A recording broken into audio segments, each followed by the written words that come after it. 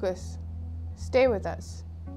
The recovery of a loved one whom the doctors declared terminally ill. That instance when you were running late but got an unexpected lift and so reached work on time.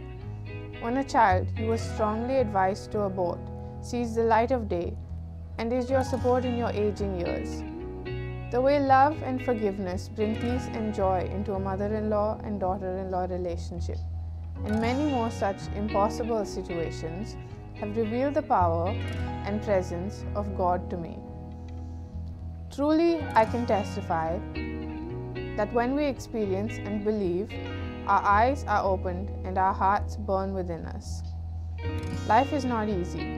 Often, it may cause our faith to falter, like the two unnamed disciples returning from Emmaus.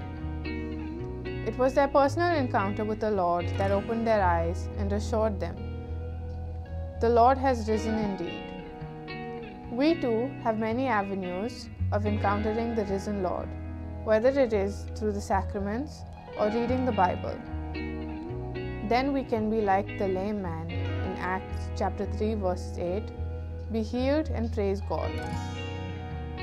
In times of fear or anxiety, do I seek the Lord's help?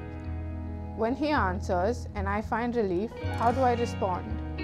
Psalms chapter 105 verse 1 says, "Give thanks, call upon His name, make known His deeds." Fruits.